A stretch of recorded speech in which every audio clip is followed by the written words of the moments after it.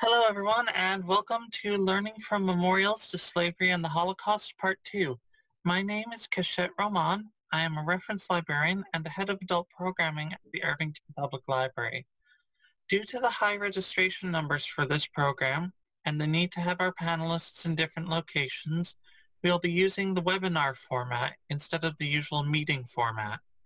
All audience members, as I've said before, are automatically muted and we are unable to view any video from you. If you have any questions or comments for myself or any of the panelists, we ask that you please submit them by clicking the Q&A button at the bottom of your screen, rather than using the chat. All questions will be addressed later in the presentation. Please let us know if you want to address a question to a specific panelist. If you have any questions, comments, or concerns that are not addressed during the presentation, please feel free to contact the Library Reference Desk at irvref@wlsmail.org. That's irvref@wlsmail.org. Please be advised that this webinar is being recorded and will be shared at a later date via the library website and social media. We also advise that this presentation will include frank discussions of sensitive topics, including anti-Black racism, anti-Semitism, slavery, genocide, and sexual assault in the context of U.S. and world history. And now, without further ado, I'll shut off my audio and video and hand things over to our presenter. Good evening. I am Robert Dutton, and the four of us call ourselves the Montgomery Four in jest, for reasons that will become obvious later. Left to right in the picture are Linda Rousseau, Adine Usher, Tosha Niger McCormick, and me. Linda. Yes, hello. I'm Linda Rousseau, and I'm an active member of All Souls Unitarian Church, where I've been involved with social justice programs for over 10 years. I also focus on ending mass incarceration, solitary confinement, and work to empower families to strategically support their loved ones who are incarcerated. 5 years ago, I learned that my ancestors on my father's side owned slaves for over 150 years in Santo Domingo, capital of what today is the Dominican Republic. During the slave rebellion in 1791, my ancestor, Jean-Baptiste Clement Rousseau, escaped to Philadelphia, where he became a doctor. My name is Adine Ray Usher. I'm an educational consultant and advocate for students with physical disabilities. Social action and racial justice have been a part of my life since childhood, when dinner table conversations centered around racial inequities. At Oberlin, I led the campus NAACP chapter that raised bail money for the student lunch counter sit-ins in Greensboro, North Carolina. And for the last 40 years, I've worked with the racial justice team at the White Plains Unitarian Universalist Congregation. Following the old Quaker saying, my happiness lies at the intersection of my passions and the needs of others. Good evening, I'm Tosha Niger McCormick. Despite my very Irish last name, I was born in Germany to Jewish Holocaust survivors. My parents and promptly classified as a stateless alien. America embraced me as a first-generation immigrant, and I will be forever grateful. My family's and my own experience have led me to work with what Fyodor Dostoevsky would call the insulted and the injured, HIV patients, drug users, incarcerated young men, victims of abuse and poverty. I am a therapist and an educator, and my life philosophy has always been the Jewish dictum of tikkun olam, to heal the world. And I, Robert Dutton, am a professor of biology and more specifically genetics which drives discoveries in medicine, including COVID, and explains the mysteries of human migration and ancestry. I have Afro-Caribbean genes from Trinidad, where Columbus actually landed in 1498, and his legacy remains controversial. I am also a Unitarian from All Souls, New York City, and consider myself an activist. We're honored to be hosted by the Irvington Public Library and want to thank Rosemary Gatzek for inviting us back. And we thank Cachette Roman for her technical support for this presentation. We want to acknowledge the encouragement and support of Kathy Sears, Sarah Cox, Rick Feldman, and Chet Carr. We sincerely hope that you find meaning in our presentation. We shall provide opportunities for questions and discussion.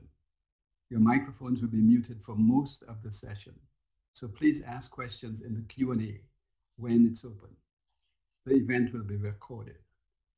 Note, we realize that people hold strong opinions on issues of monuments and memorials. However, we need to describe the varied responses and reactions to these symbols. The death of monuments. The furor over the death of George Floyd has reignited demands to remove dozens of statues and monuments around the country and around the world. They include past presidents, conquistadors, Confederate generals, defenders of segregation, and others whose racial and political views are now widely reviled. Any statue is a repository of memory and a bid for immortality. So what's really at issue here is not the statues per se, but the point of view that they represent. In our presentation today, we attempt to discuss what makes monuments so important to the psyche and ideology of a country and its population. How can pieces of stone become such powerful lightning rods for change, and who should be tasked with making those changes? Why are monuments so important? Monuments deify leaders. Since the advent of the recent Black Lives Matter protests, I look upon a monument with less reverence and more skepticism. For example, Washington was considered a great leader. He was the father of our country, but he owned enslaved people, an issue not discussed in many history books.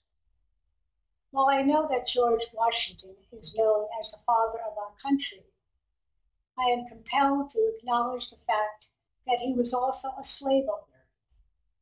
I accept who he is in the context of his full legacy. Why are monuments so important? They glorify wars and conquest, warriors and ideologies. Robert E. Lee, the commander of the Army of the Confederacy, graduated from West Point as a skilled tactician. He fought in the Mexican-American War and put down John Brown's slave insurrection at Harper's Ferry. Lee was reputed to be a brutal slave owner who never spared the whip. The statue was erected in 1890, 25 years after the Civil War ended in 1865, and was recently removed from Monument Avenue in Richmond, Virginia. Why are monuments so important? They justify and perpetuate domination of conquered peoples. They attempt to stop time and freeze progress.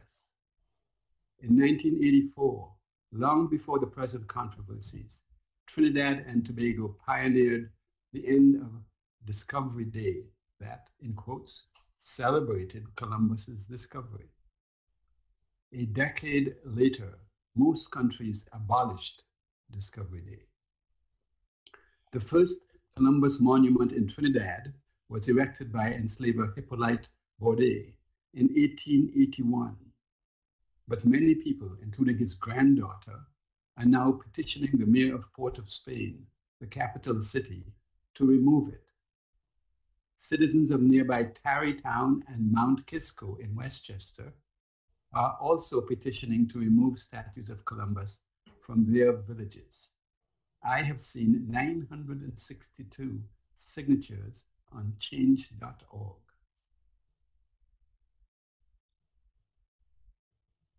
Why are monuments so important? They reinforce the dominance of some and intimidate others. This 176-year-old stone slave auction block was removed from a street corner in Fredericksburg, Virginia on June 5th of this year. The removal was initially delayed by persistent lawsuits and the coronavirus. Many Blacks refused to walk past the auction block. Particularly troubling was the fact that tourists would pay Black boys to pose on the block for photos. For Blacks, it has been a source of pain and suffering. After George Floyd's death, crowds chanted, "Remove the stone," and sprayed it with graffiti. A landmark memorial will soon stand on the corner to honor those people who were bought and sold. Why are monuments so important? They celebrate apparent major medical and scientific successes. Dr. J. Marion Sims, born in 1813, until recently was celebrated for his gynecological successes. He developed instruments and techniques for removing fistulas in women. However, they were done by experimenting on enslaved women without anesthesia, even when it was available. After major protests, in 2018, his statue was finally removed from Central Park, New York City, to a cemetery. Why are monuments so important? They maintain attitudes of innate superiority, which over time can be dislodged. The slide shows a statue of Edward Colston in Bristol, United Kingdom. His company branded the letters RAC, Royal African Company, on the chests of 100,000 enslaved people and shipped them across the Atlantic. African mercenaries also participated in these crimes. 20,000 of Colston's victims died and were thrown overboard in the crossings. Why do we build memorials? Memorials make us remember. They honor the dead and help in healing. They can also warn against military misadventures with the resulting loss of lives. This is Maya Lin's Vietnam Veterans Memorial in Washington, D.C.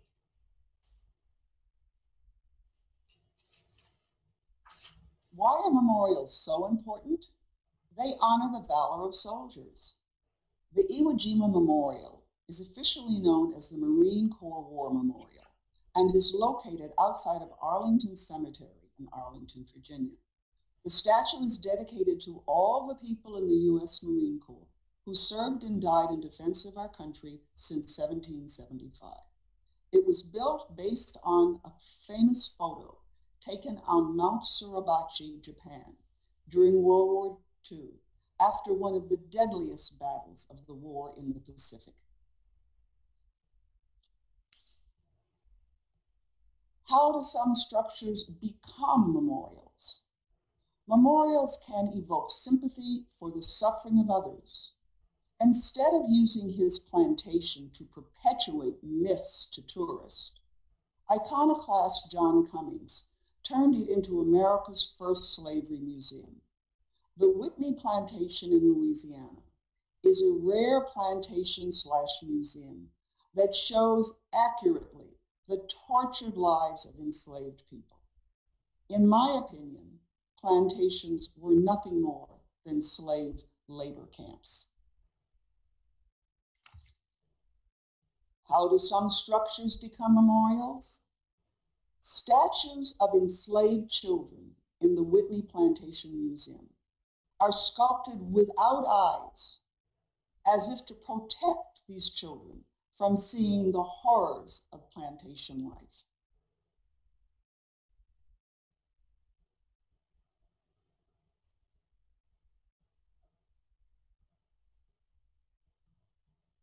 Not all memorials are carved in stone. My body is a Confederate monument.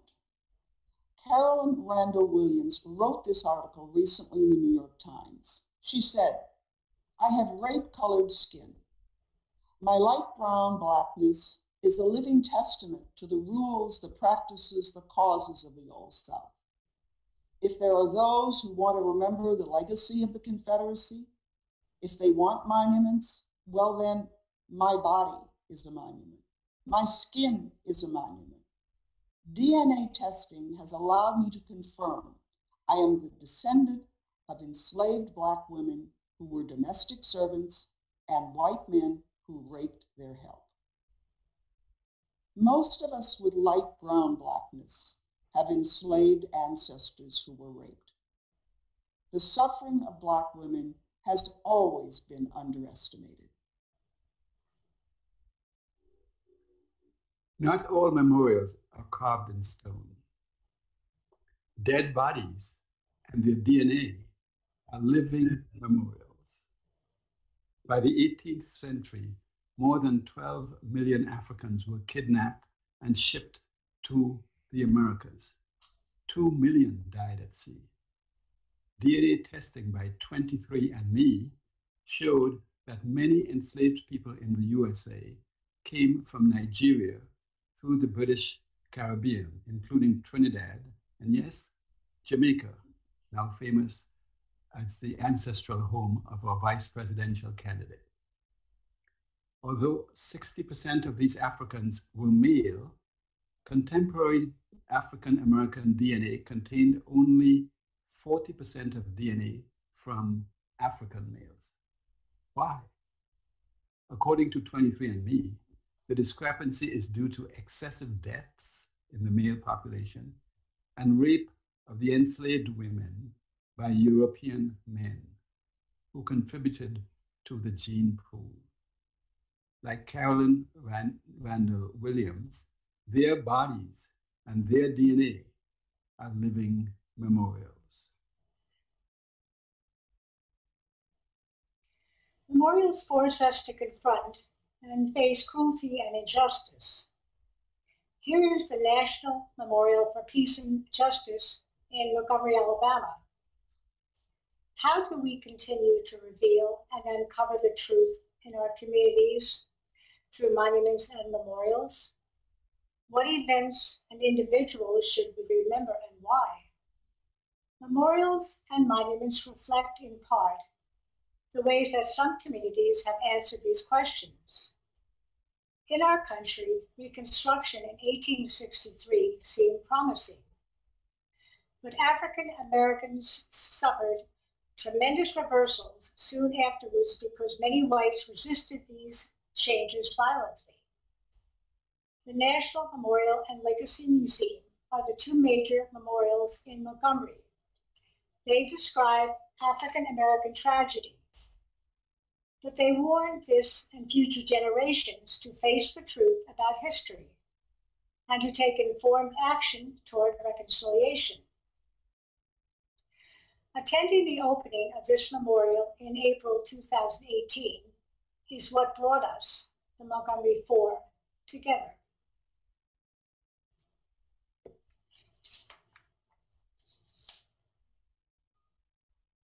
Sculpture is a depiction of the arrival of enslaved people in the New World.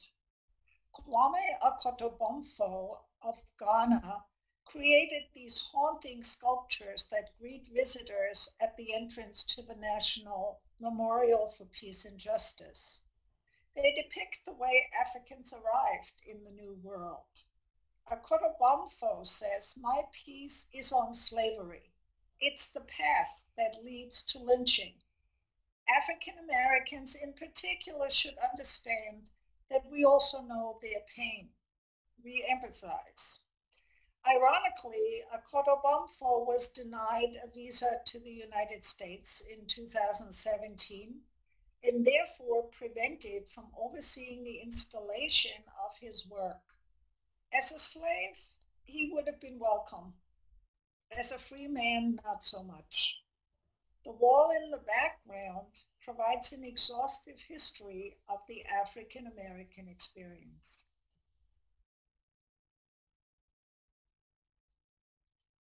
Steles of steel. At the lynching memorial in Montgomery, the brown steel pillars, or steles, show the names of counties and the names of victims, or simply the designation anonymous. As you proceed through the memorial, the floor gently slopes down, causing the steles to appear to rise, giving them the appearance of hanging bodies. They represent over 4,000 documented victims lynched after Reconstruction between 1877 and 1950. Here I am talking with a visitor and activist from Ocoee County near Orlando, Florida, where lynching occurred. Members of her Unitarian congregation have been documenting lynching in Ocoee. The promise of this memorial. Audience, even while you are muted, please repeat these words together and aloud with me. For the hanged and beaten, for the shot, round, and burned, for the tortured, tormented, and terrorized, for those abandoned by the rule of law, we will remember.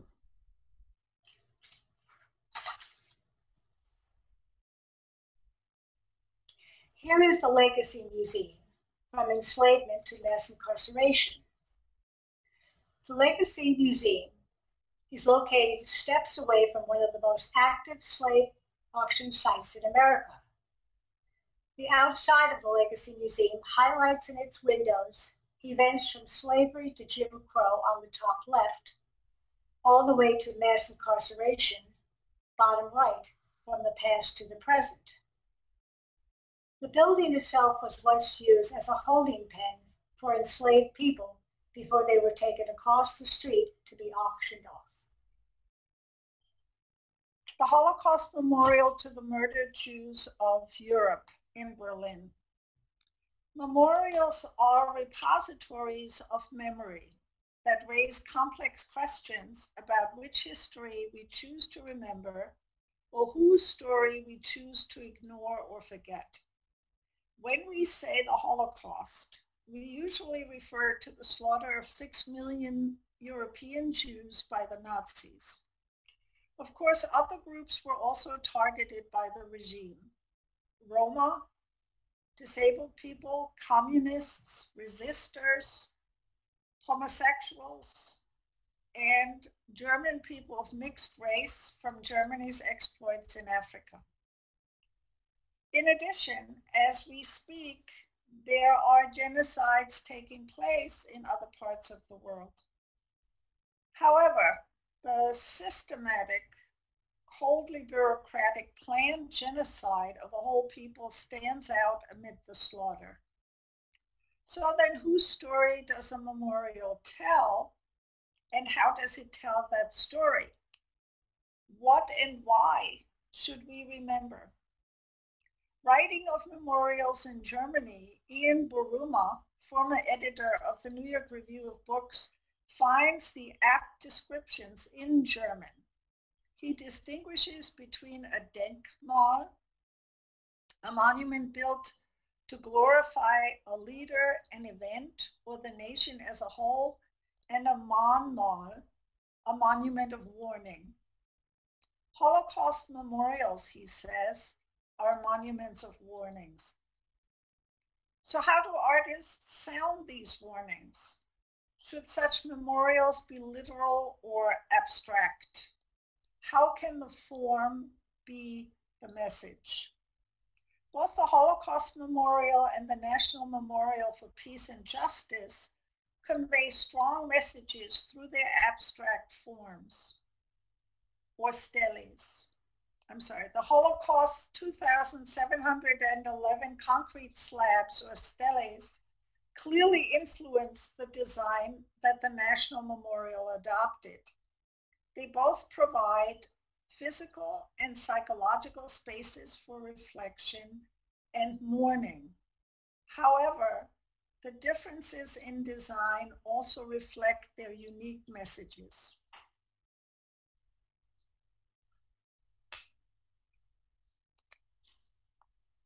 The steles of the Holocaust Memorial vary in height from 8 inches to 15 feet and cover a vast area, 4.5 acres. The architects designed the slabs to produce an uneasy, confusing atmosphere, and they say that the whole sculpture aims to represent a seemingly ordered system that has lost touch with any human reason. Wandering through the massive slabs, a visitor feels disoriented, oppressed, and increasingly closed in. There are no names on the slabs. Many victims were only known by the numbers tattooed on their arms, and there is no escape.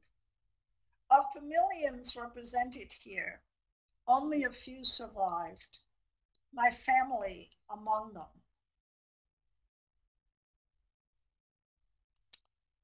My mother and father and their 4 small children escaped from the ghetto in Krakow, and through truly heroic efforts, never actually expecting to survive, saved themselves and their children.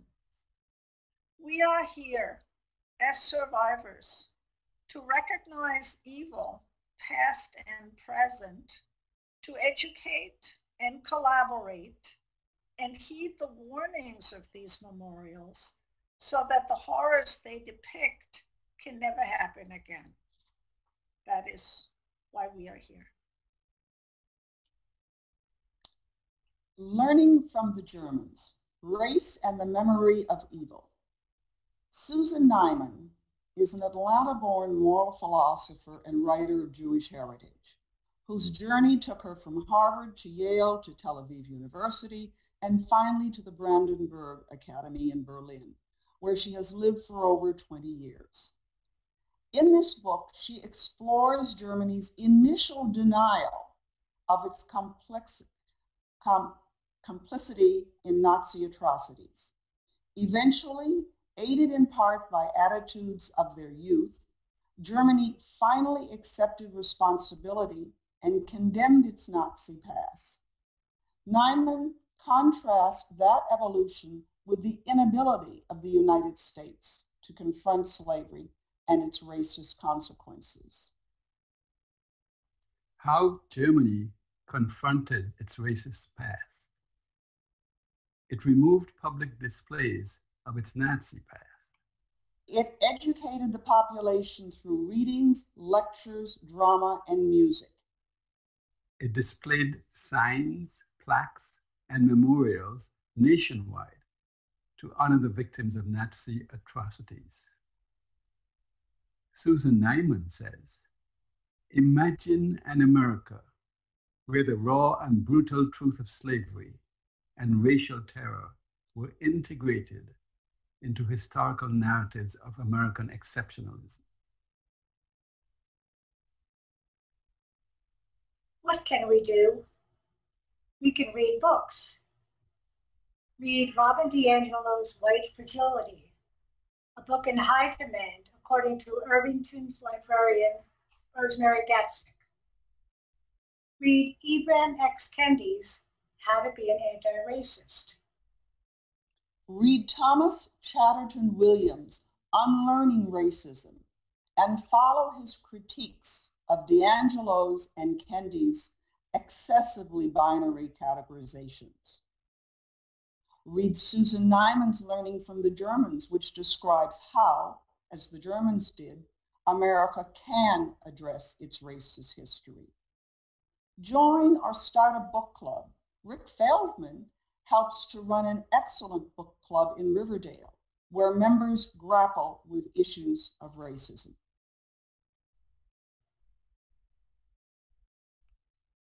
What can we do locally? Change starts at home. Document lynching in your area as a group and earn a stele from Montgomery for public display and education. The woman standing with a D next to the steles in a previous slide has worked with Unitarians in Oakawee and earned a stele for display in their town. Support organizations like Papillon2030.org that promote self-help through governance. Support efforts to document slavery and to educate your village, as Kathy Sears, Sarah Cox, and Vinnie Bagwell are doing in Irvington.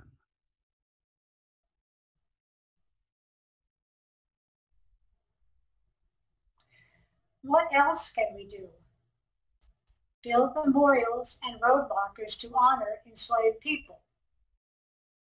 Transform existing monuments? Here in this picture is what National Public Radio calls a joyful transformation of the Robert E. Lee pedestal in Virginia. Work with historical societies to educate your community. Work to eradicate systemic racism in your schools, health systems, housing, and your businesses. Use your voting power to affect change. Here is Brian Stevenson, one of the most powerful voices for justice in the world, and the inspiring leader of the Equal Justice Initiative in Montgomery. He advocates, first, confronting the truth about atrocities such as slavery as a first step toward reconciliation. Next comes the involvement of we the people, who can all work for justice on a local level. Even though we are muted, let us read Stevenson's words all aloud and in unison. I don't think slavery ended in 1865. It just evolved. If you love your community, then you need to be insisting on justice in all circumstances. We can take questions from the Q&A, or if you raise your hand, we can unmute your microphone for discussion.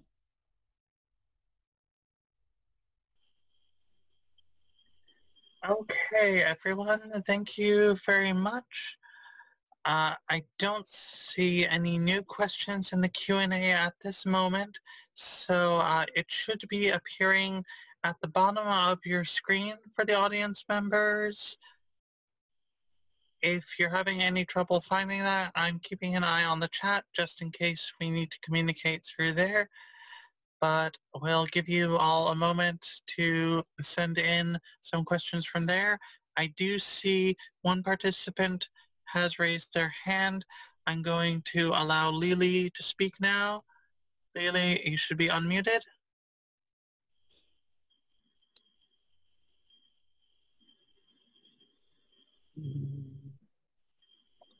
No?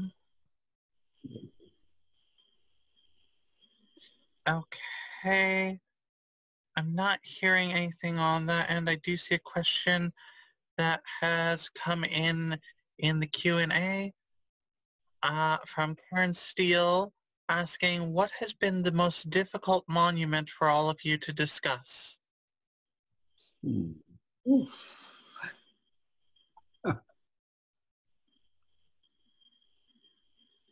Can I take that one for a second?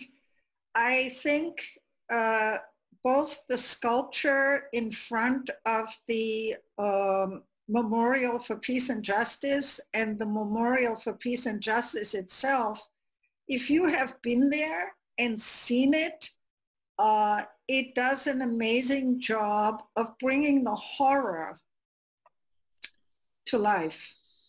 And that is a painful thing to look at every time, for me personally. I'll take that one. Even though many would disagree with me, I have a lot of problems with George Washington. I visited the plantation and I know how poorly he treated his enslaved workers. So that troubles me the most. Anyone else? For me, Columbus is, it evokes a painful memory because he's been so honored and respected everywhere in the world for the places that he discovered. And then as I learned more and more of the people who've been victimized by his discovery, especially the Native Americans and of course the African slaves, and the way his actions were justified, I thought that this is just a very, very indefensible person, someone who I cannot really respect anymore. But I still understand the fact that many people worship almost Columbus for what he's done. He's brought us what America is and what many of the countries of the West are. So it's a sort of a double-edged sword for me, but on the whole, I think he's the one I would probably revile most. For me, I would say the Peace and Justice Memorial, because the people who died, who were lynched, they had nobody there representing them. You didn't know who these people were. And it's just astonishing to be there. And there's almost a sense of sadness. You don't have to know anyone who was killed. And as you walk, the steles get higher and higher and you're walking down the path below. It's very emotional. And I can't thank Brian Stevenson enough for giving us this memorial. We have a couple more questions from the Q&A, and then I'll address a couple questions in the chat. A comment from Irene Garbo, feeling grateful for this very informative and inspiring presentation. Thank you, Irene, my friend from Florida. And a question from Joy saying, curious, I am frustrated hearing this. I want to know what I can do to eliminate my anger. Well, I would decide what in your community can you do to contribute? What can you get engaged in? For instance, I work with a prison organization and I work with families who have loved ones incarcerated. I also mentor a returnee from prison. And I work with our social justice committee at our church. So there's lots of things that you can do. But check out your place of worship or your own community and see what's happening. It depends on what skills you have and your background and training, but everyone can contribute something. And as I mentioned, Papillon is an organization which has, which asks people to make a commitment, a covenant to doing something. If you are a teacher, you might want to tutor kids after school. And that would be your commitment until 2030. And so that's one kind of organization that allows everyone to do something. I would say read as much as you can, educate yourself, and then try to educate as many other people as you can. The whole foundation of this anti-Black behavior is all founded on a horrible lie. And I'd ask myself this, what did any of those 12 million Africans who were dragged to this country do to any of the Europeans? There was no rhyme nor reason for any of that. And what we have seen subsequently, century after century, is mistreatment based on a horrible lie. I think one of the things that all of this requires is some self-examination, first and foremost, because I think we all hold on to beliefs that we've either been taught or been exposed to, and that we sort of take for granted and don't ever question. And yes, I think you need to read, you need to educate yourself, but you also have to do an honest look inside and say, you know, really, what kind of attitudes am I walking around with that I don't even question? So, yeah. It's like the old song from the movies, the Broadway play South Pacific. You have to be taught before it's too late. Mm.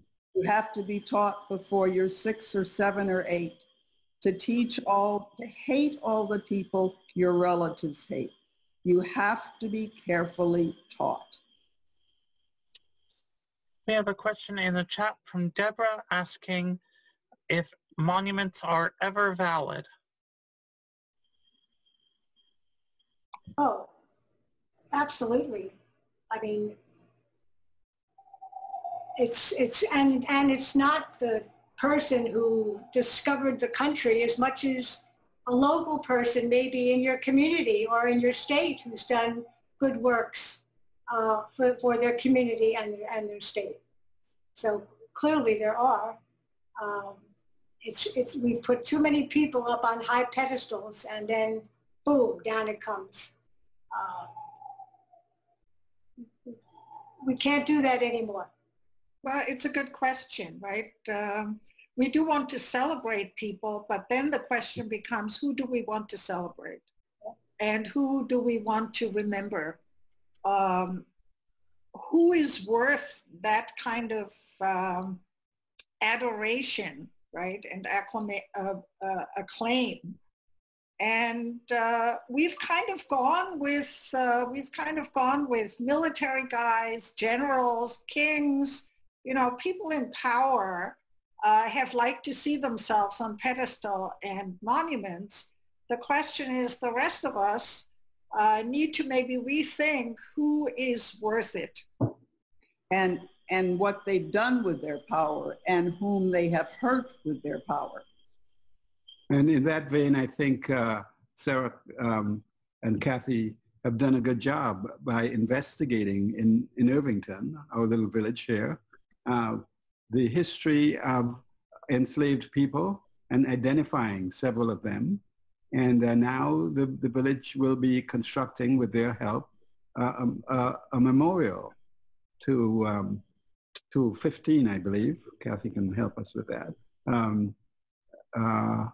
Enslaved people who died and who lived in Irvington. Of course, they were sold off and their families broken up as a result, like many enslaved people.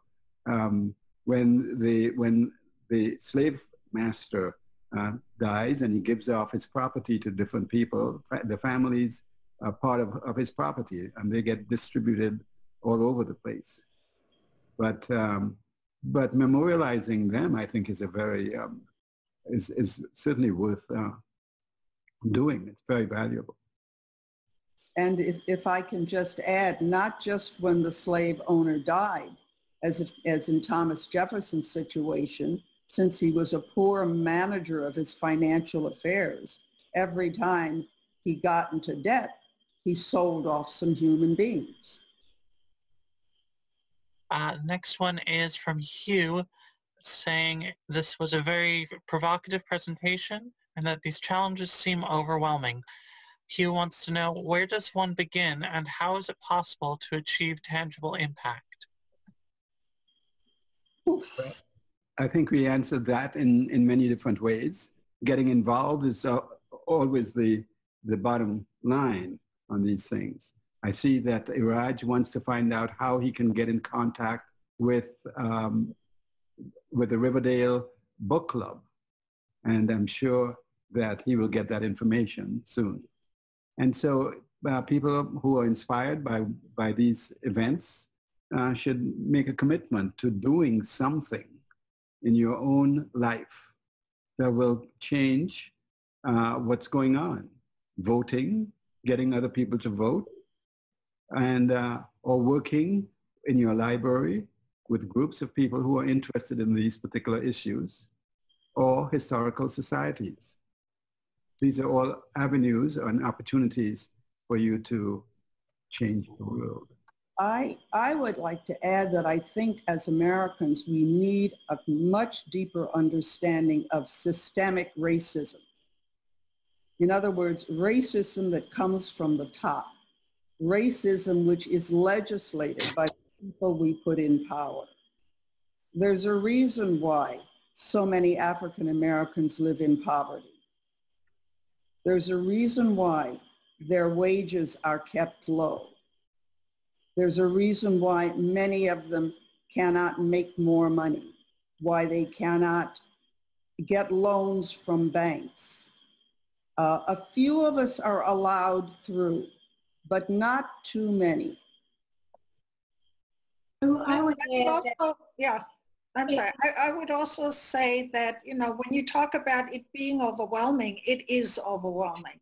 It's a huge problem. So if you're thinking in terms of solving the whole thing, you're not going to be able to. But on the other hand, every small action is like a pebble in a pond, right? It will expand outward in its significance and its importance and impact on other people. So I think if we're thinking about the whole issue, it's huge. If you can do something in your community that's very local, that makes a local difference, that in itself will, you know, have consequences going outward. and I would mention Ibram X. Kendi in his book, How to Be an Anti-Racist. I'm sorry, I'm saying the name wrong. I forget the name exactly. But he believed that the answer is in policy, policy, policy. These things don't happen by magic. There are policies with healthcare and housing and education and all sorts of things. And that's what needs to be looked at on a state level, a local level. And you really have to educate yourself on what moves you, what is it you want to get connected with. Okay. We have a whole bunch of questions that came in right about the same time in the Q&A. So I do apologize if anyone in the chat feels that we haven't gotten to them just yet, but there was a lot that came in at the same time. Tosha, a question from Jeanette. With your view of history across 2 continents, can any monument be built that will last a century? Can we know what will be seen as honorable in the future? That's an excellent question. I would say maybe not so much monuments, but memorials, because we can look at the past and we can look at the people who have suffered. And if we can remember the people who have suffered by recognizing their suffering, acknowledging their suffering, memorializing their suffering, I think then that's something that can carry, hopefully, into the future. In terms of monuments, I think that's a good question. I don't know what would last. We're seeing this right now, right? Certainly when people put up those monuments 100+ years ago, they thought that they were going to be there forever. But when we look at history, we also see that monuments go up and then they come down. When history changes, monuments come down. It's a historic given. So in some ways that's very, I think, hope inspiring, because it means that we can change. Okay, then we have a question from Jamie. Do the panelists recommend following or voting for any particular politicians nowadays as being the ones who are probably most effective in eliminating racism? That has to be your decision. We can't state a particular name of anyone that you might want to vote out or vote in. But I think that most people will come to the right decision.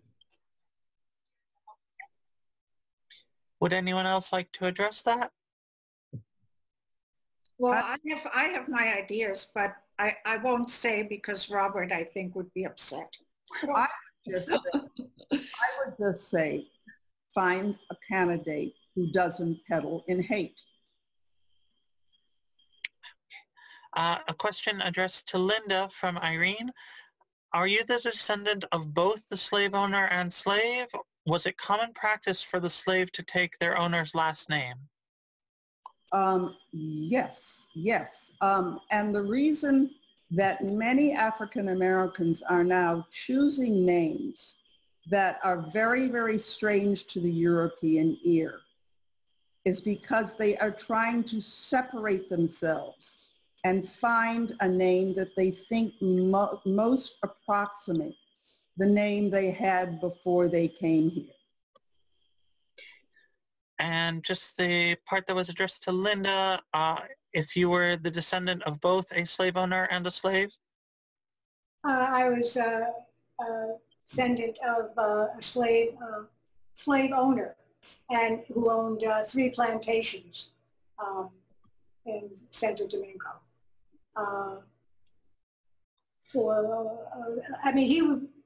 My ancestor was born into it because they were there for several generations running the plantations. We have a question from Jacqueline.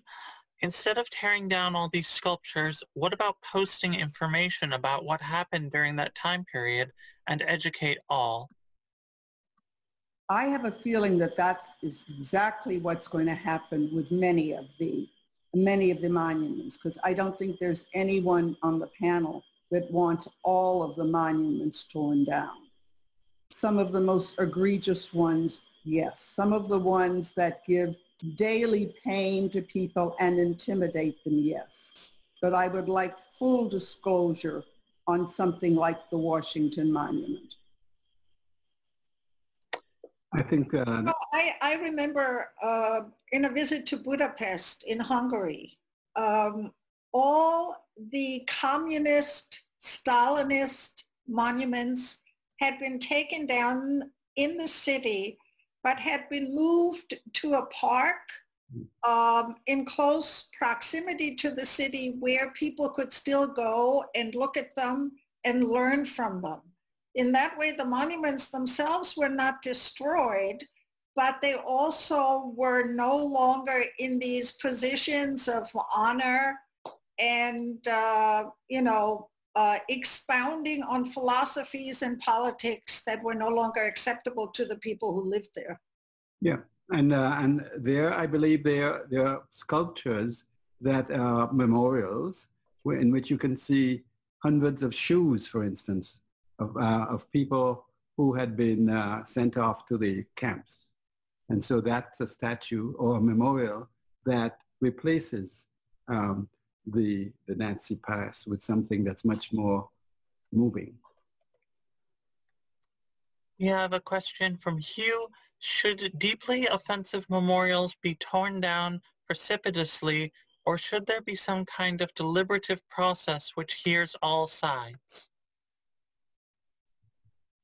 I think full disclosure is really important. And so whether the monument is going to be taken down and removed to a cemetery, as is the case of the surgeon, or whether it's going to remain, it has to be put in context. We can't have somebody standing there looking honorable opposite the New York Academy of Medicine, when in fact he's been practicing medicine, so-called medicine on enslaved women with no anesthesia. And so if it's put in context, that's great. it would probably be better, as it had in this case. They put his cemetery, his monument to in a cemetery, which is quite appropriate. I think that's what happened with the Fredericksburg slave auction block. You remember that I said it took yet several years in litigation to finally get it changed. There was only one black member of the city council, and he was the only one who year after year voted for its removal. Several of the white business people in town wanted the statue to remain because it was good for tourism. So litigation was able to be played out. And in Germany, there are signs all over the country which indicate events and people who in the past were heroes and now who've been removed. And we don't see much of that in the United States.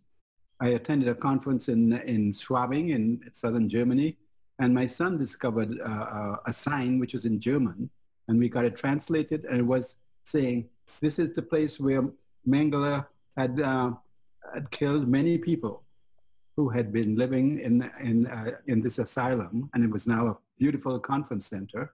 And so Germany has acknowledged in many of its places. These signs are all over Germany. That's what the conference organizer told us in justifying the choice of place.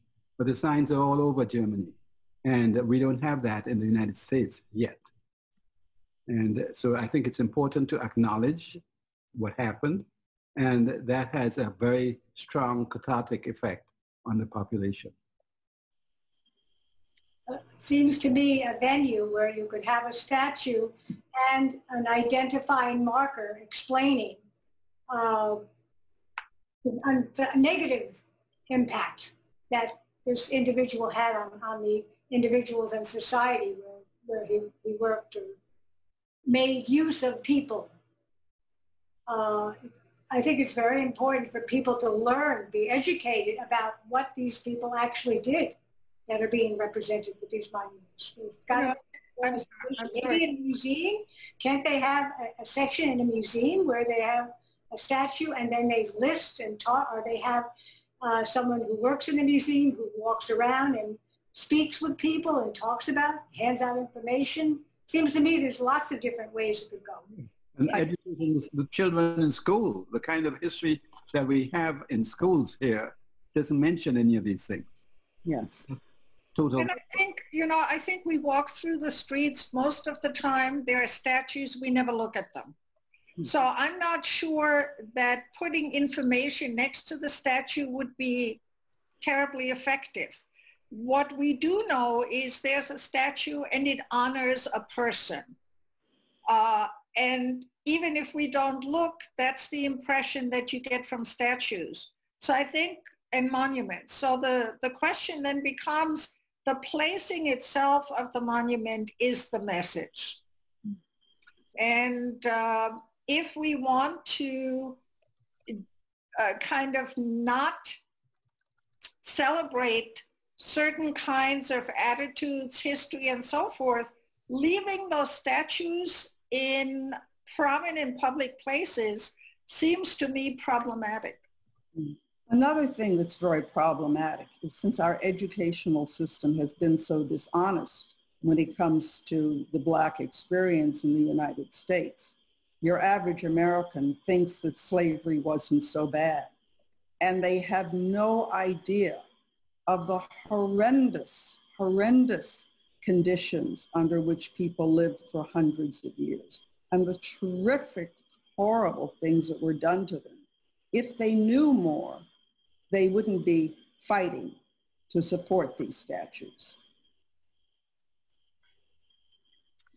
Okay, we have still quite a few questions to go through.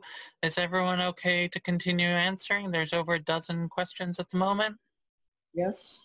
Okay, we have a question from Kate asking, how do we collectively decide what parts of history to memorialize in monuments? Is there a process you've seen recommended? The Germans. Well, I mean, there are always meetings and discussions and, you know, civic meetings and discussions before a statue goes up somewhere. The question then becomes, you know, who's in on those meetings and who gets to participate in the decision making. I think if you can open up the decision making to people with differing points of views, which you will find anyway, but some people I think are generally excluded because they're not in powerful enough positions in society, then you know, you can have a communal decision making, I think, about statues. And you also have to have a nationwide understanding of what was right and what was wrong.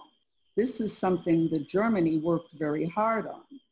I had a chance to live in Germany as a child because of my father's work. And I'll never forget my very good piano teacher who said, Hitler was really a fine man. He was just misunderstood. Right? This was 6 years after the war. So the message hadn't gotten to her. So people, first of all, in large numbers, have to believe that a terrible wrong was committed. Yes, people remain in denial for a long time. And Germany has done a good job, as Susan Nyman points out.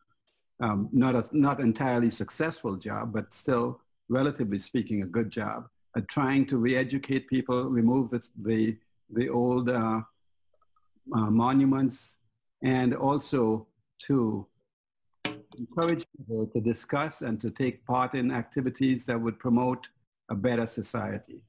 And hopefully this will happen here as well, but it's much slower. And people have not been aware, but now it's a time where so many people have become so exposed to the impact of memorials, monuments, and to there's so much discussion about the death of Black people at the hands of police and different kinds of injustices. Education. In Irvington, there's discussion about what are we going to do with our schools. That's good. And so I think this is a time when we have a unique opportunity to really make a big impact. And so it would be incumbent upon all of you to do something, take action, join a committee, join a historical society, check out Papillon and other organizations that might move the needle forward. I would just add that the good news is that the protests have really been shaking things up like crazy, and that's a good thing. That's what we need, because there has been no understanding for such a long time, or just acceptance. And now too much information is out there that cannot be ignored. And so it's an exciting thing, even though it's maybe messy and complicated, but each community can start to work and to look at monuments and what they want to do. We have a question from Hanan. One of the things we can do is to look at the current injustices and work to stop them. In this context, I would mention the plight of the Palestinians, who are mistreated and their lands occupied, partly as an indirect result of the Holocaust. Yes. I agree. It's Hanan and Karen have been working on this problem for a long time, trying to bring peace in the Middle East by getting both sides to agree to new protocols and to advance and to recognize each other's humanity. And I agree that that those are areas that are very much in need of action. I think it's also an example to show us that one Holocaust does not justify another, and that because we have been victimized, this does not give us the moral right to victimize others. Okay. We have a few more questions in the Q&A. I see that we've had someone waiting to ask a live question in the attendee list. Would you all like to let me allow this person to speak, or do you still want to address that last question at this moment? Let the person speak. Okay. Let's see. Tony, you should be able to speak now. You need to unmute. I just did. First of all, I apologize. I got in on this late, and it sounds like it was a very, very powerful discussion. But the fact that there are always going to be, I hate to use the word, but stupid, illiterate people who are always going to deny history. They deny the horrors of Hitler. They deny the Holocaust. They deny slavery. But I don't think it's quite fair for you to say that most people don't know the horrors of slavery. I think there have been so many movies, presentations, discussions, panels, that anyone that's halfway intelligent is very much aware of how horrible slavery was. And I don't think any of us are trying to justify it in any way. I think it's appalling. Slavery is absolutely appalling. There is no way to justify it. But I'm sorry, I believe things need to be done legally. You can't just say, I don't want that statue there, and I'm going to pull it down. That is wrong. We have to have a system of rules, because then we're as bad as everybody else. We have to take the high road and say, I abhor this. I don't want it there. We're going to have a town meeting, a city meeting, and we're going to vote to take it down. I don't think people have the right to just go in and tear things down because they don't like it. Is it horrible? Yes. Does it represent something that bothers them immensely? Yes. But I don't think you can just go in and tear it down because you don't like it. That's chaos. The world has to live with rules. I agree. I think we should not be tearing down statues willy-nilly. But your statement about all of the a large fraction of the population being well informed about these issues. If you take an example, for instance, the plantation, many people go down to on riverboat tours and stop at plantations. For many years, those plantations have been supporting, in a way, slavery. They've never discussed the fate of those enslaved people until Cummings converted a plantation into one that would educate people about what was really going on in the plantation itself. And as Adine pointed out, those plantations were really labor camps. And in one discussion, Susan Nyman, in a discussion with Susan Nyman, people said that those plantations were really concentration camps. But most people who take boats and go down the river and stop at all of these places never even think about these issues. So I don't think that the population on the whole are well educated about these issues. But I do support your ideas that just taking down statues and breaking them up is not really a constructive action. Well, if I may, I would like to disagree. I think that very few revolutions have happened without the breaking of some things. And if you're talking about staying within the law, just look at every police officer who has felt it within the right, his right within the law to simply shoot down Black people willy-nilly and at will, knowing there's not going to be any consequences. You ask them and they'll say they acted within the law. The law by itself, if it's an unjust law, needs to go. And the same is true with statues. We are hopefully, I'm hoping, in a moment of revolution. And when it comes to revolutions, you know, it's going to get uncomfortable for a lot of people.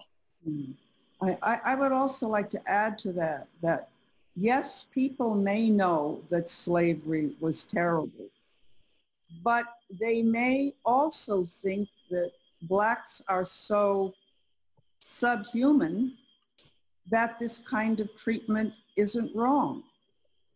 So we see today very strong vestiges of what went on in slavery and directly after that.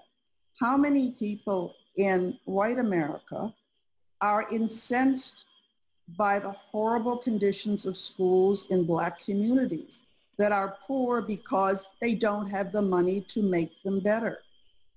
How many people in white America are concerned that so many Blacks are consigned to the lowest paying jobs? So you could just go down the road. There are just so many different conditions which have not really improved that much from slavery and Reconstruction. And I think for a lot of whites, unfortunately, achievement on the part of Blacks is a threat to white dominance. They do not see a country where we share. They see a country where whites dominate. And if one group is going to dominate, then believe me, other people have to stay on the periphery, and you have to keep them on the periphery. I might also just quickly add this. My favorite comment on this came from Lyndon Baines Johnson, who said, if you can convince the poorest white man that he's better than the best Black man, you can pick his pockets. In fact, he'll empty them for you. So the idea is that racism has also been used politically to, which we're seeing now, right? To actually keep people in line who are feeling aggrieved, but who are in fact, you know, economically disadvantaged, being taken advantage of, but because somebody's convinced them they're better than any Black person, it's okay. So we have a long way to go when it comes to educating people about this. And I think, you know, we can start with some monuments. Good. Thank you, Tony. Thank you. We have a question from Julandre asking, thinking about the Stevenson quote, also my apologies if I mispronounced that name, I wasn't sure about the accent marks there. Thinking about the Stevenson quote and the well-documented evolution of slavery and race-based oppression, I find the removal of certain statues, Lee, Columbus, Sims, disingenuous. Could the removal of these statues be helping nations to forget that we once held folks with dubious morals, folks who committed terrible acts in high esteem? By removing these memories from public view, are we only making a superficial change? Are we helping to install a veil behind which oppressing systems and people can simply put on new clothes, so to speak? Interesting analysis, Julandre. In a way, that's true, I think. If you forget about someone, you often forget about what that person did. But I still think that, that having information available with the statues is one way of addressing it. And if you do remove the person's statue to a cemetery or someplace, you know, there are other mechanisms for remembering the evil that they perpetuated. As I mentioned before, Harriet Washington has written a book called Medical Apartheid, and she has documented a lot of abuses, medical abuses, which now deter African Americans from participating in really important clinical trials. For instance, COVID. The statistics seem to indicate that relatively few African Americans are participating in the vaccine trials. Okay, so that means that there may be side effects that may affect them that we won't know about until it's deployed. So, but this is all coming from the Tuskegee experiments and things like that, where African Americans have been abused in the course of experimentation. So it's a sort of a double-edged sword. I don't think that we want to to have these statues so present that people continue to make heroes of them.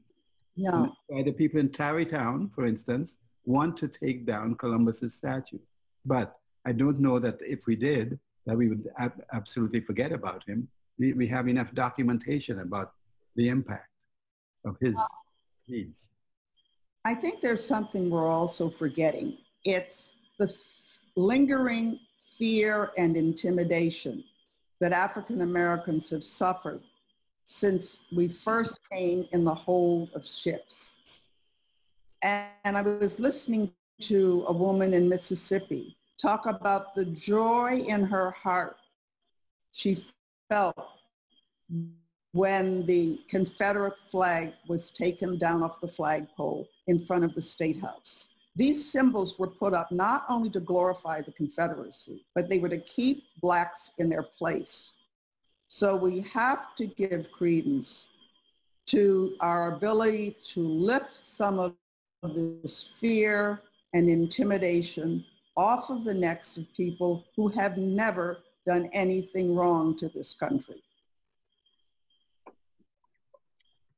We have a question that I do not have a direct phrasing of it, as I've had to communicate with the question asker to clarify some points, but it amounts to the Washington Monument, the obelisk specifically, being a copy of the obelisk form from ancient Egypt and a traditional Egyptian religion, as also seen in many places in Europe, I guess frequently used by Europeans in imitation of this specifically ancient Egyptian religious form. The question asker, Lennox, asks why you feel this is not taught in schools. There's lots that's not taught in schools. And the origin of the obelisk is perhaps interesting, especially for historians. But I would say more important is to understand the contributions that these people have made and what their lives were like. If we're talking about Washington or we're talking about any other president, we need to know what their views were and what they did for the people, black and white, enslaved and free. And it is historically significant that some of these monuments may be duplications or variations of other structures. The memorial in Montgomery, as Tosha pointed out, was designed similar to the Berlin Holocaust Museum, because they both employed steles to represent bodies that were victimized. But it's not, I think that it's interesting to know the history of the development of design and so on, but I think it's even more important to know who are the victims and why those memorials are there and what do they emphasize and the message that they convey. You know, I just want to point out that obelisks in Egypt were also put up by enslaved people. Absolutely. Yeah. Absolutely. Okay, we have about 8 or 9 more questions remaining, including one person in the audience with a hand raised. Is it all right if I go ahead and allow that participant to speak? Yes. Go ahead. Nina, you'll need to click to unmute. You have to unmute your microphone.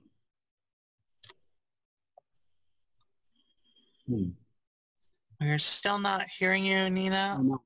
Oh. Go ahead.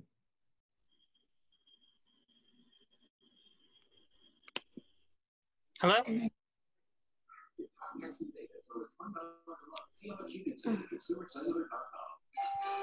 Hello. Oh. Hello. Nina? Am I on? Yes. Nina, is that yours?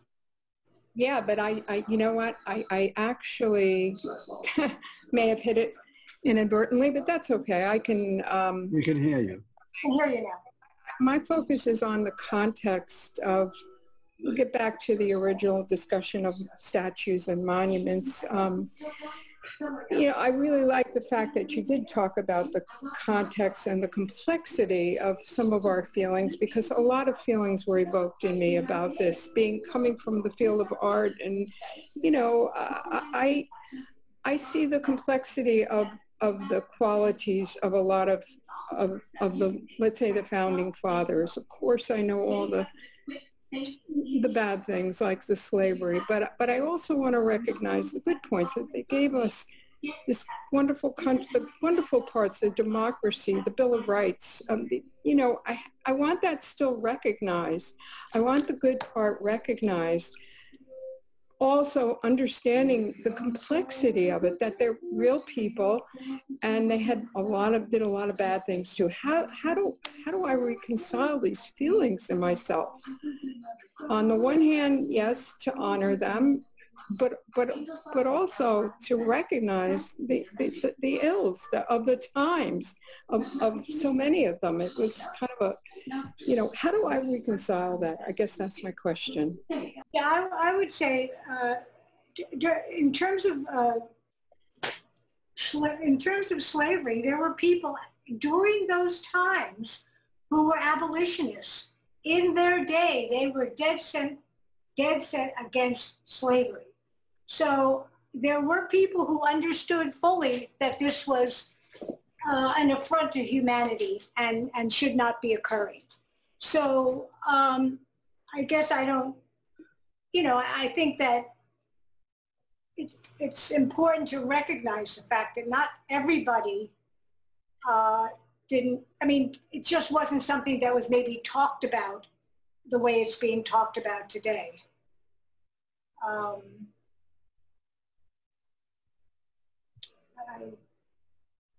I think it's important to recognize both sides of the person, that what the contributions they make to the society, but then also recognize their imperfections, their failings, so to speak. And that's what I call looking at the full picture. And of course it gets complicated when we're talking about our founding fathers. I think nobody really wants to be tearing down monuments. That's certainly an improvement over those who only see the positive in the Confederate messages and refuse to admit that they did anything wrong. Oh, that's terrible. Or even see themselves as the victims in that story. Yes, or see themselves as the victims, yes. We have a question in the Q&As from Joan asking, where does a figure like Anne Hutchinson fit into this? As a symbol of religious liberty who was killed by Indigenous peoples despite making friends with many members of their community? In conflicts, innocent, good people get hurt.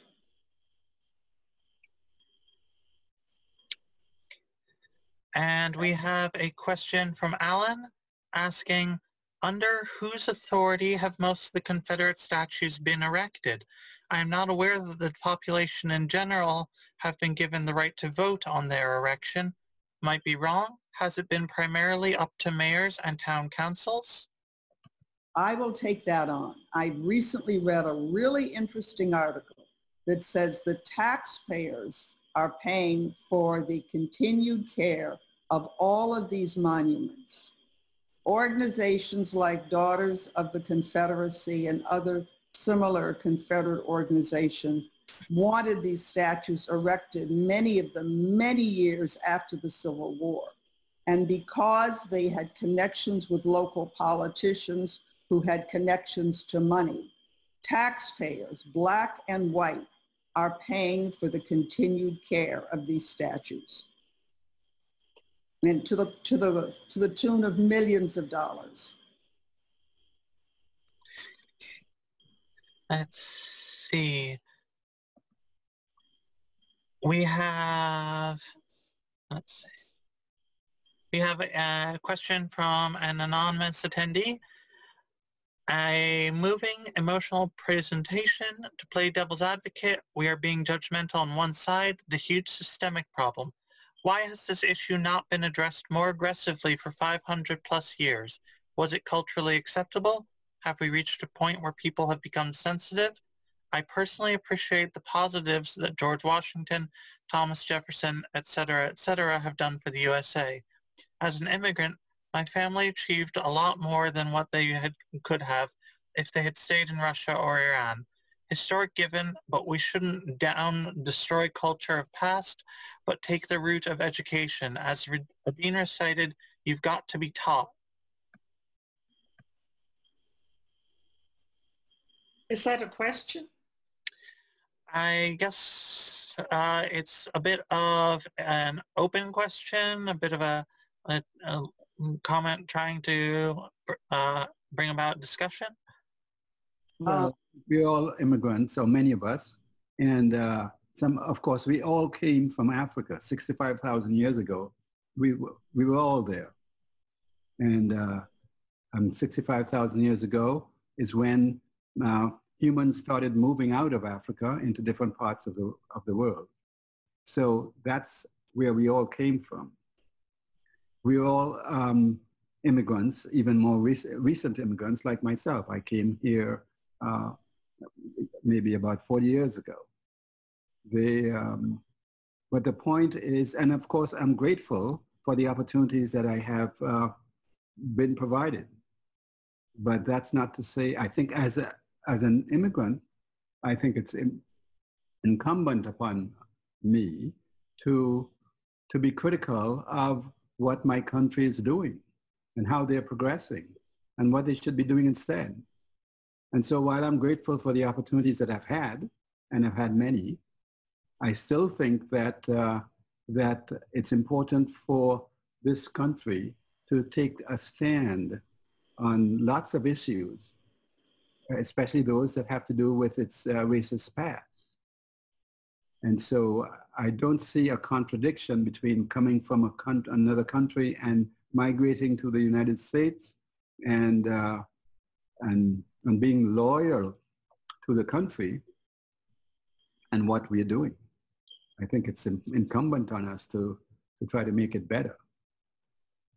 I would like to add to that the gentleman who's speaking, his family came here as immigrants to a country that was already very wealthy, thanks in part to slave labor. Slave labor made America the rich country it is, pure and simple. We have a question from Jamie asking if there's a school curriculum related to the topic that you recommend, one that depicts the reality but is age appropriate.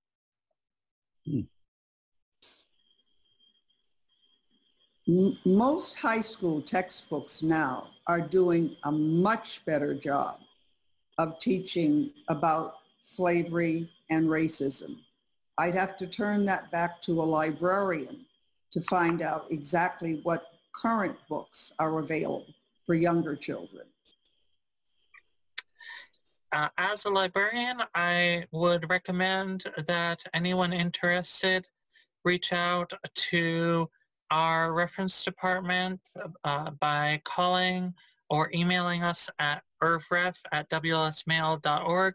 Depending on the age of the child in question, we can put you in touch with our children's librarian or our young adult librarian for recommendations on the subject. We have a question from Jacqueline. Let's see. Oh, I believe, let's see, a comment from Jacqueline saying that the National Sculpture Society encourages inclusive public debate about public monuments without destruction and vandalism. I believe we've already pretty much addressed that, but are there any particular thoughts regarding the National Sculpture Society? No. You're saying they don't want statues taken down? Yes. I don't think it's that simple. I agree. That's not simple at all. Let's see. I am just double checking that we have not missed any particular questions. Let's see. We have a comment from Jeanette that teaching tolerance from SPLC is a good educational tool made for teachers. That appears to be everything that's in the Q&A at the moment. We did wind up dismissing a few questions that were related to subjects that were addressed by the time we got to those questions. I do apologize if anyone felt that their question was not answered satisfactorily. As I said earlier, we can forward any further questions to the panelists to be addressed at a later time. If you want to email us at irvref@wlsmail.org or email me directly at kroman@wlsmail.org. That's KROMAN. We are seeing a lot of very positive comments in the chat. And there is one question here. There's a difference between general education and monuments. Whom should we honor in monuments? Whom should we mourn together in memorials? And that is from, that is from Deborah.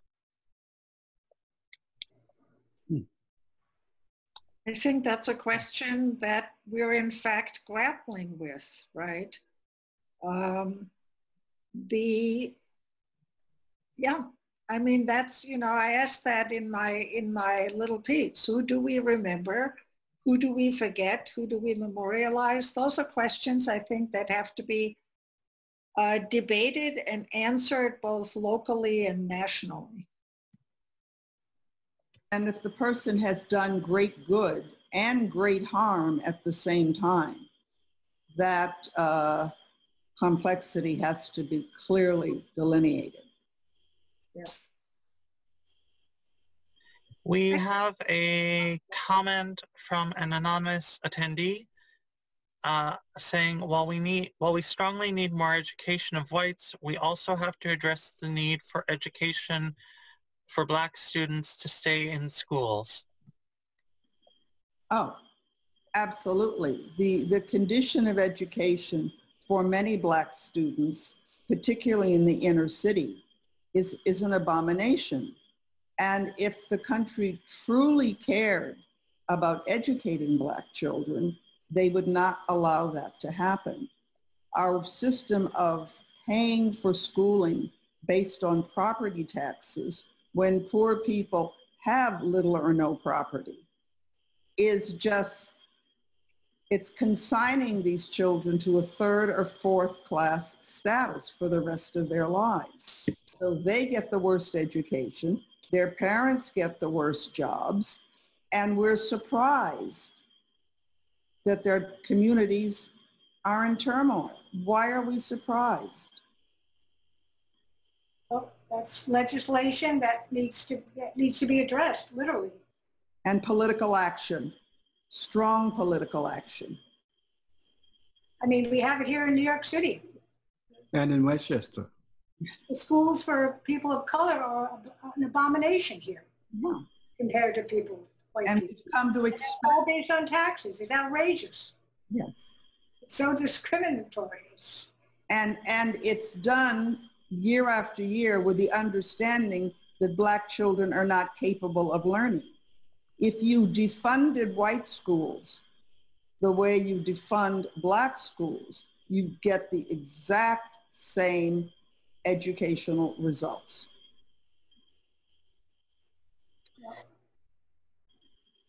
Okay, there is one remaining question that I see in the chat from Deborah. I'm not sure if we addressed this already. At the turn of the 19th and 20th century, those in power valued the work of the Confederacy somehow. Today, we value African-American leaders through history. In another era, God help up, that may change. How do we as a society evaluate the appropriateness of monuments, of memorials? It seems to be the urgency of the era. Thank you all for this presentation and discussion. We need to think and continue the discussion. So I guess the question, how do we evaluate the appropriateness of these monuments and memorials now? Well, that's something for discussion. People need to sit down and look at all sides and do it with honesty, because we're really trying to change what the current situation, the way things are. That's why so many monuments are being knocked down indiscriminately, because it doesn't work anymore.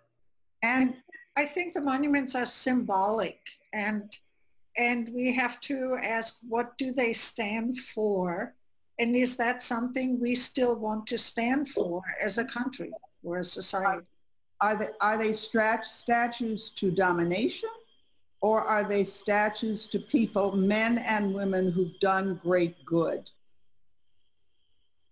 I think we'll find many more statues and memorials being erected that are much more celebratory of African American people and other people who have contributed. Native Americans. Women. There are very few statues of women. I'm getting to that too. I have to work with 3 women in this. So we have, we have to recognize and give credit to the deeds of other people. And I think that that's happening, and I'm pleased to see that it is happening. So it will take time, but we're making progress. And we are so grateful to all the people who have tuned into our program this evening. And to Cachette, who's been so good at managing all questions and chats and so on. It's been wonderful. Thank you, Cachette. On that note, I'll show my face again. I believe that all the questions from the Q&A and the chat have been addressed. If there are any parting comments from any of our panelists. Just thank you for giving us that opportunity. Thank you all. Thank you so much. Thank you so much. Bye. And thank all of you for joining us, for being so involved in making this discussion happen. Hopefully, we'll be able to continue this discussion in the Irvington community and Westchester and the United States at large in the future, and that it will continue to be an active and live conversation. On that note, I am going to go ahead and end this meeting unless there's any other last minute comments. Thank you. Thank you so much. As I've said, we have recorded this presentation and it will be made available via our website and social media, including Twitter and Facebook, at a later date. Due to the length of this presentation, it may take a bit of time for it to be converted and uploaded. So we will try to make announcements when that is available, but it probably won't be this weekend. Thanks again to everyone, including our audience members and the question askers. We will hopefully be continuing to have programs along these lines, so keep an eye out on our online calendar and our email mailing list, as well as our social media for further announcements. Have a wonderful evening and a great weekend. Thank you. Thank you, Katrina. Yeah.